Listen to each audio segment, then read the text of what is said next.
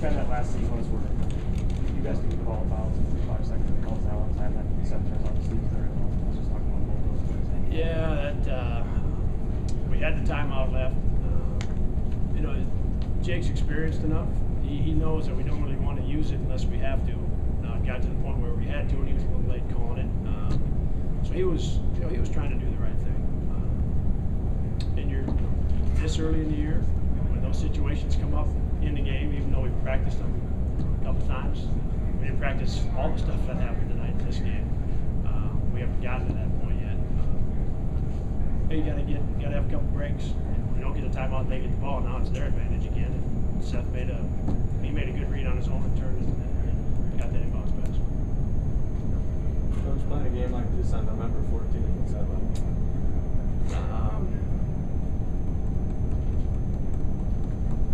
It's a good question. You know, I knew it was going to be a competitive game and a good game. You know, they've played 2 road games already, and they really haven't made any shots to speak of. You know, the shooting percentage has been way down. And it's a team that last year won 19 games, and as we know, they've got their entire group back, so they know their stuff, they run their stuff well. And when they got open a couple times in the first 5 minutes, and they made a couple, I knew it was going to be a close, competitive game.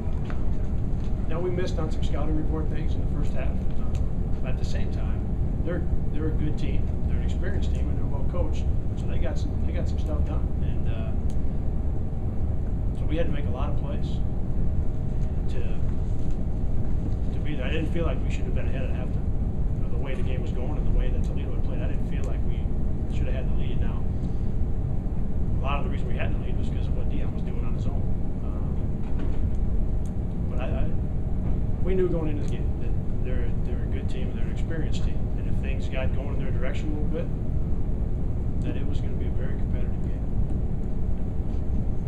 Is there anything you tell your team when the other team's hitting shots off balance, crazy shots like that?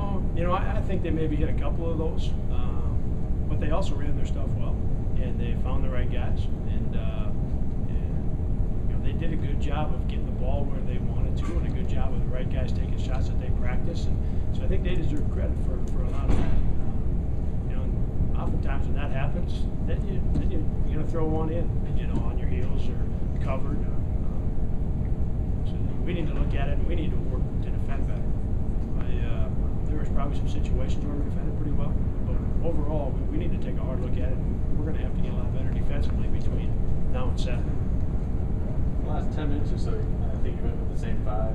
Was there any kind of thoughts to switch things up at all, especially with Bohannon kind of on a shot a little bit tonight? Yeah, you know, that's the other part with it being this early in the year.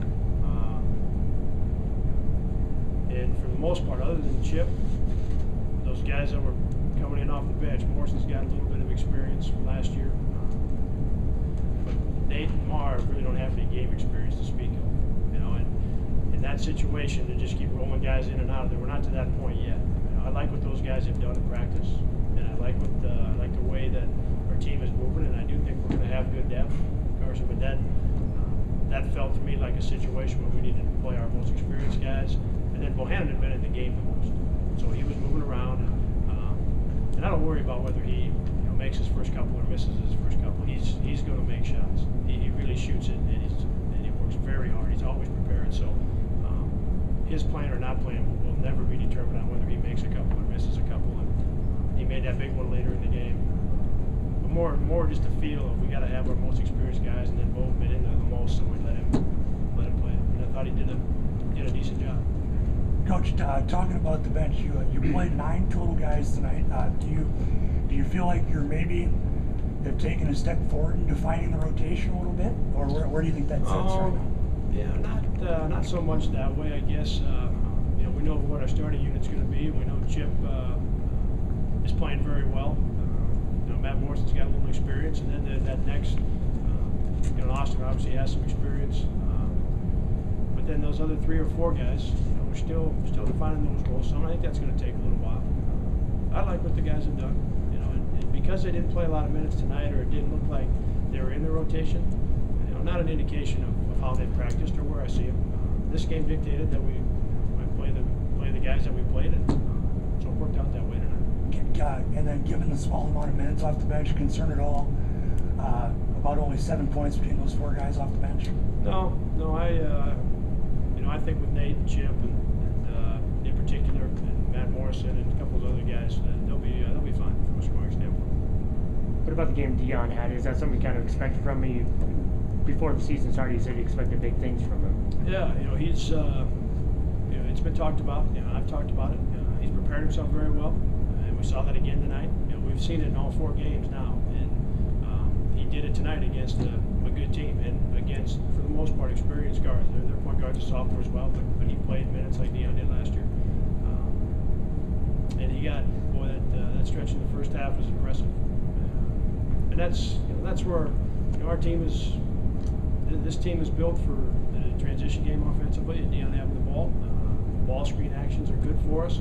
Anything we can do to get him freed up just a little, just get him a little bit of daylight, he's going to make good plays. Some nights he's going to score a lot. Some nights he's going to find guys. He's going to end up with 7, 8, 9, 10 assists. So really like what he's doing, but it's all because he's prepared.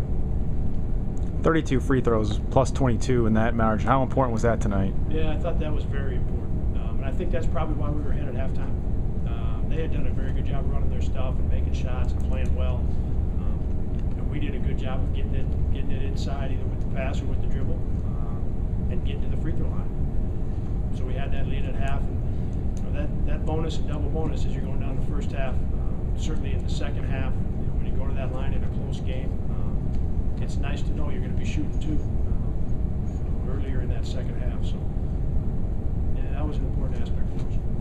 Seemed like in the second half, Coach, that Toledo made some adjustments in kind of taking away Dion's penetration a little bit, and then it seemed like the offense would maybe go a little bit stagnant in periods in the second half and overtime. 11 to 30 from the field in the second half and overtime combined there. Is that any concern at all about that lack of offensive execution, or is this an example of film that you can go back and watch and correct those errors? Part of the reason we didn't have as much going with Dion, I didn't call his number as much as I should have in the second half, and that's on me to make sure that we're doing the things that our team can have success with, and so that was part of it. Then I also felt like we made some good plays and we pitched it to guys and they had good looks and did make some. We had a couple that were in around the basket. That didn't go for us. And then it's early. As you know, right, it's early. I mean, it's early in the year. We're going to have, I'd like to have our offense smoking on all levels, everything we're doing and everything we're trying. And as soon as they do something, we quick go to an adjustment. And it's early. So I give our guys credit for staying in there and making enough plays to get to overtime and then getting a win. Thank you, guys.